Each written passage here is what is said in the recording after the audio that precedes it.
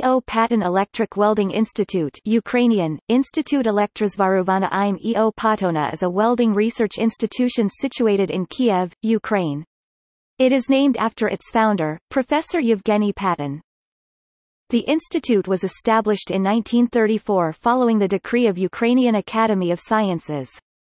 The institute was formed from the laboratories of the State Electric Welding Committee and Electric Welding Department of Kiev Polytechnic Institute in 1934. Until 1991 it was known as Ukrainian SSR Academy of Sciences Electric Welding Institute.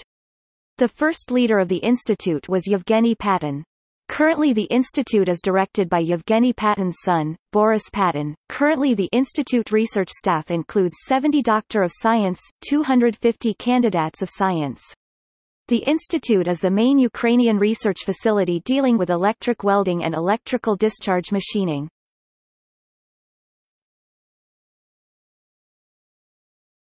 Topic: Directors. 1934. 1953 Yevgeny Paton. 1953. Boris Paton, a chairman of the National Academy of Sciences of Ukraine.